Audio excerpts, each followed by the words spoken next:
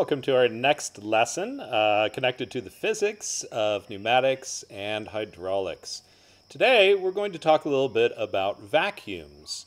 Now, most people when they hear the word vacuum instantly think of that device that we use to clean.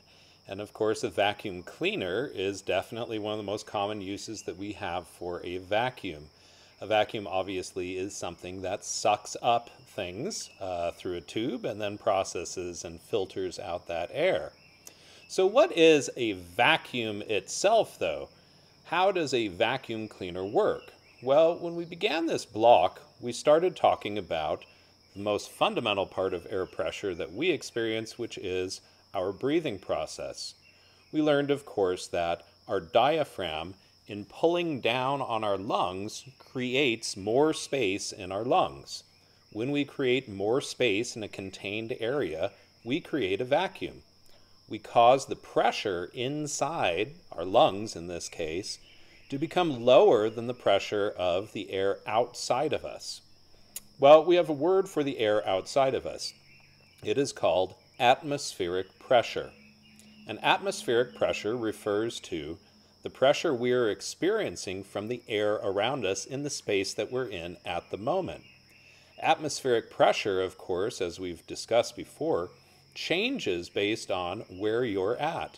If you are at sea level, the atmospheric pressure around you is going to be greater than the atmospheric pressure around you if you were at the top of a mountain. So elevation does affect atmospheric pressure. It is different. But what we do know is that the atmospheric pressure, wherever you're at, is going to be a constant, and a vacuum then means that something is lower than that atmospheric pressure.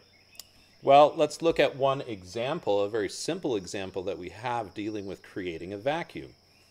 It would be your simple air pump that you might use to pump up a ball, or you could use it for a bicycle tire too. It's a very simple bike pump. Well, how these pumps work is fairly simple. There's a plunger inside a tube, a cylinder, and there's a way to move that plunger in and out of the tube. And of course, every time that we pull that plunger out, we have created more space inside the tube. By creating that extra space inside the tube, the air around in the atmospheric pressure is drawn into that vacuum and fills that chamber. And of course, when we press on our pump, we are now pressurizing the air.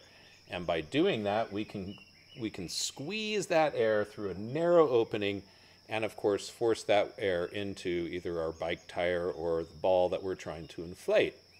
So we remember once again that in vacuums, we know that higher pressure air will always seek out a lower pressure area. And so when we create a vacuum, we are creating lower pressure, and thereby air will go into it.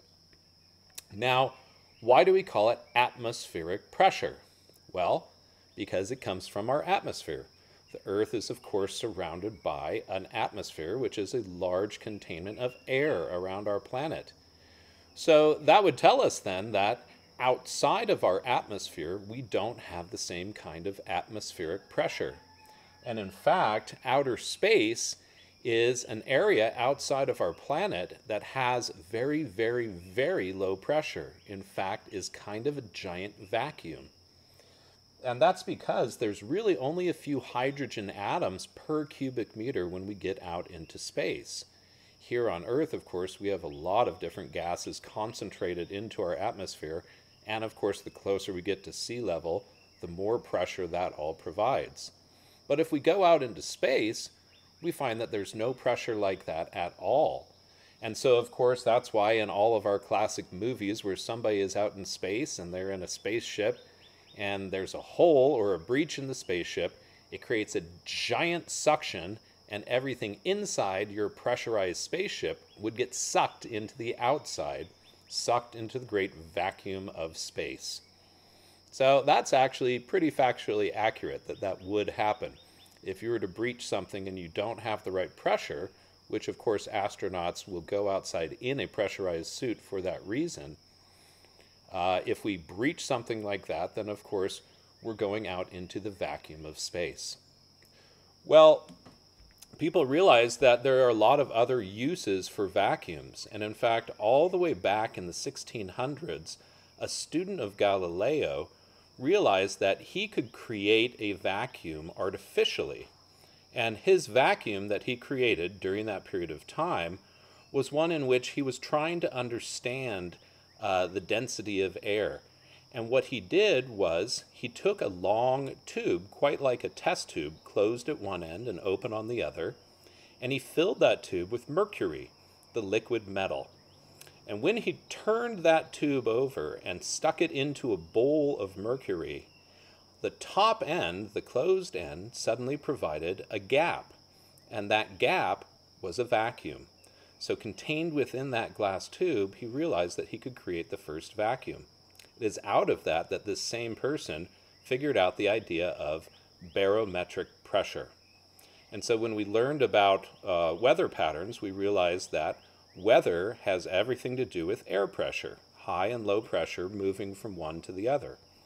Well, this man realized that we could measure that outside pressure by the vacuum he had created in his tube. And so, in fact, he created the first ability to read barometric pressure. And he found out that by moving that around, the pressure was once again different if he was down at sea level, and if he went up to the top of the mountain, he would see a difference. So that also became the core of being able to measure altimeters, or using altimeters, a way to measure how high you are in elevation. So the next step that scientists began to come up with in the use of vacuums was the idea that if we're going to do something like use electricity in a confined space, we realized that to properly allow electricity to flow, we have to create a vacuum space for that electricity to work in. And so the earliest light bulbs, as people were first figuring out how to create an incandescent light bulb, they had to start off with figuring out how electricity can run up one wire, run across a filament, a very thin strip of material, and it changed over the years, and then run back down a wire so it completes a total circuit. Well, scientists for years tried to work on what should that filament be made of, and also what should be contained in the glass of the light bulb itself.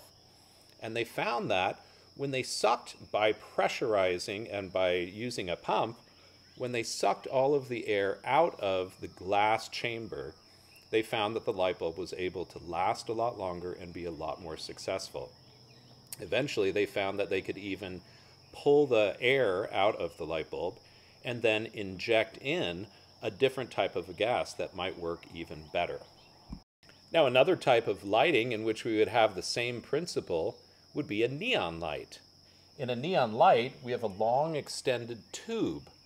Neon lights, even though we look at them and they can be broken up into different letters, a neon light is actually just one long twisted tube. Parts of it are colored and parts of it are not. When they black out part of the tube, it creates a gap between letters. But the same principle is there as our other light, which is they have sucked out all of the air inside this glass tube, and then they've replaced the air that they pulled out with a different gas. In this case, the gas is neon. And when neon is put into an enclosed tube that has had a vacuum to suck out the other gases, when we add an electric charge to one side of it, the electricity will run through the neon gas and cause it to light up. And so it is through this process that neon lights are able to work. So once again, the value of the vacuum has been shown. Well, this was all done back in the early 20th century, coming up with light bulbs and using electricity to make lights. We now have very different light bulbs rather than the incandescent bulb. And one of the reasons is an incandescent bulb ends up losing about 95% of the energy that we put into it. It loses that as heat. So really only 5% of the electricity that we use on an old incandescent light bulb is going to turn into light. The rest of it is just turning into heat and is essentially being lost. So we have figured out how to make bulbs out of compact fluorescent, and we're even moving into new technologies like light-emitting diodes, or LED. All of these are really working on a similar process that without the vacuum sealing idea, we would not have been able to make these successfully.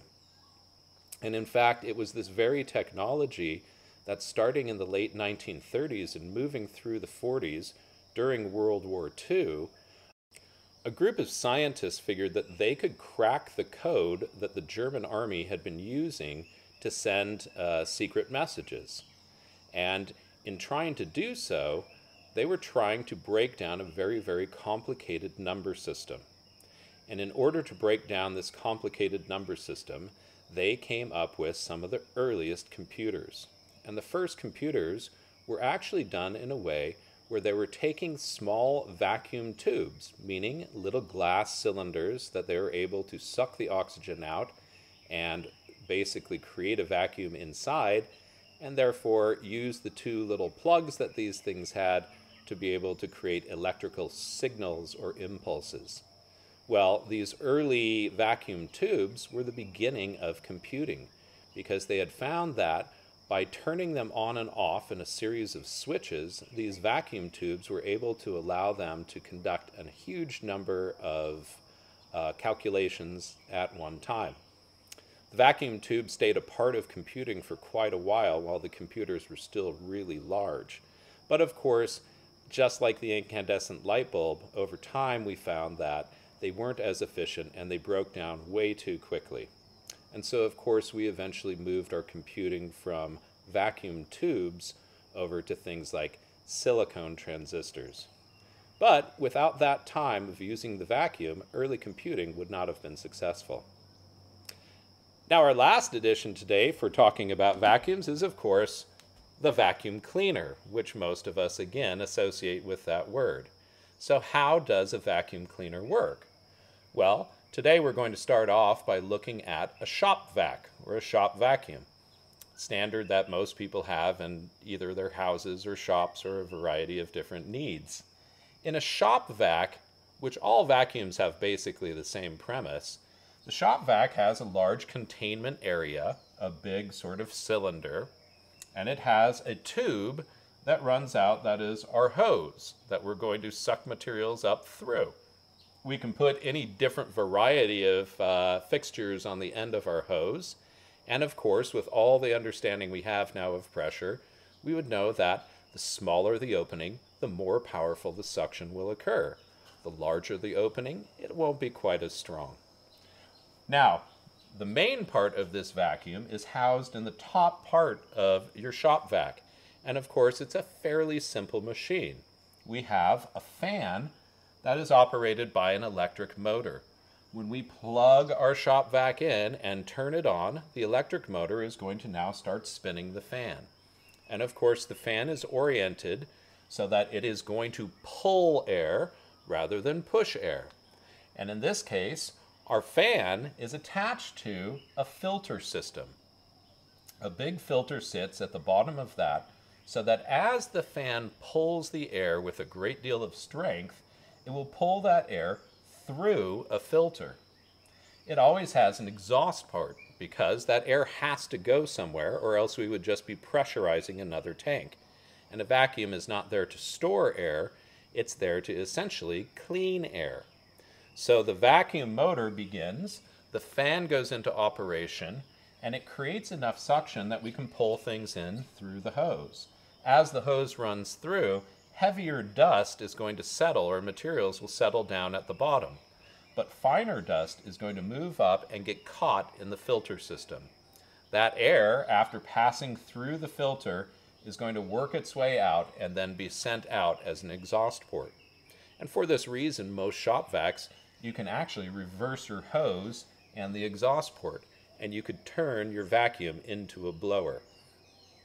So I hope this helps you understand the idea of how vacuums work and their importance in our society.